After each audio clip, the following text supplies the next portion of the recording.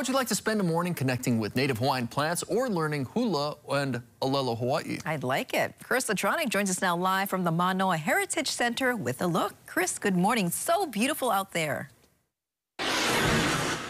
Oh, fantastically beautiful here at the Manoa Valley, Manoa Heritage Center right here off of Oahu Avenue. And yes, it's been a fantastic morning, just seeing beautiful blue skies and just being in this area, just kind of feel the history of this spot. So to tell us more is Kumu Jenny Engel. She's the Director of Education here. Good morning, Jenny. Good morning, Chris. Thank you so much for being here. So, we're standing in our Visitor Education Hale. This is our classroom. This whole lower campus actually opened in 2018, although Manoa Heritage Center had been founded in 1996. The addition of this space has really allowed us to not only continue to serve school groups, which is kind of our primary audience, but also to reach out to the community.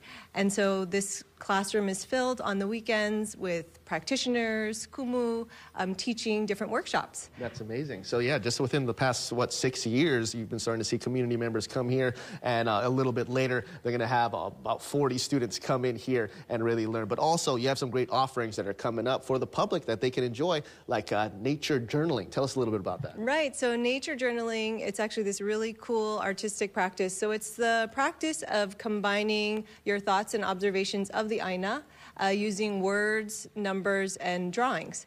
And what I love about nature journaling is you don't have to be an artist. All you have to do is be interested in being outdoors, and so this is the perfect venue for a workshop like that. That's amazing. I think everybody can relate to that. But also, we have some great little things that were used with native plants right here. Tell us about it. Right. So this whole section is kind of our kapa section. And so all of these materials were made out of wauke, which is paper mulberry, the preferred material for making kapa in Hawaii.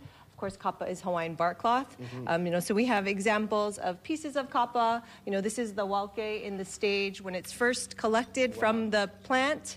This would then be soaked and then beaten. Of course, this process, for kapa, for ali'i, could take, hundreds of hours to make one piece. I mean, when you think about some of the beautiful examples at, for example, Bishop Museum, like the large sheets of kapa, yes.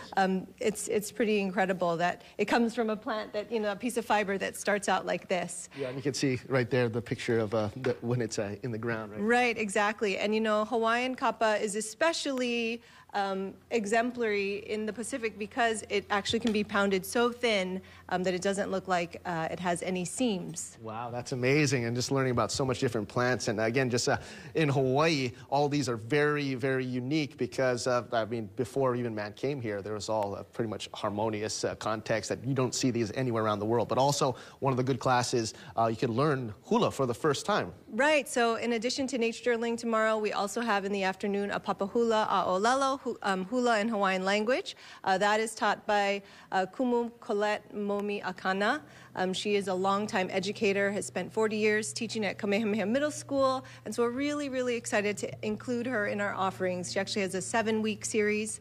Again, you don't have to have any prior experience to join her class, just an interest. Yes, that's amazing and so informative here, and you can learn so much. And this is where you want to go, and we'll also have a link on our website with more. Jenny Engel, thank you so much. Thank you so much, Chris. Okay, it's our pleasure. So come down here, Manoa Heritage Center. We'll also have a link on our website on how you can enjoy these great class offerings. This is Chris Latronic working for Hawaii right here at the beautiful and majestic Manoa Heritage Center. Sending things back to you. Just a beautiful opportunity right there. Yeah, incredible.